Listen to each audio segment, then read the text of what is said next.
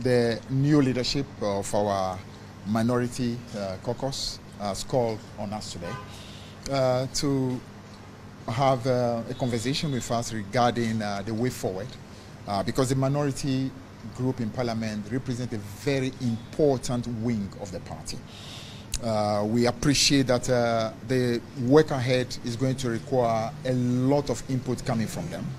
And of course, they understand that as a wing of the party, they need to work very closely with the leadership of the party to ensure that we can deliver the aspirations of our people, and especially being able to do what Ghana requires of us, which is to work towards taking out of power the most abysmal, the most incompetent, the most corrupt government in the history of our country.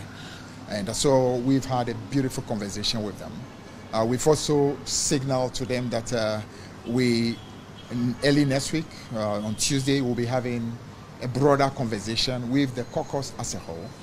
That conversation is one that would basically confirm the decisions that have been taken in terms of explaining the way forward, for us as a party, and the best way to be able to make sure we deliver the mandate that has been given to us, a mandate that will ensure the well-being of the people of Ghana come election 2024.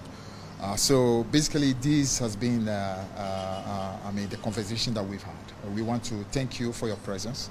We want to use the opportunity to salute all our teaming supporters all over the country, thanking them for the continued show of solidarity and support.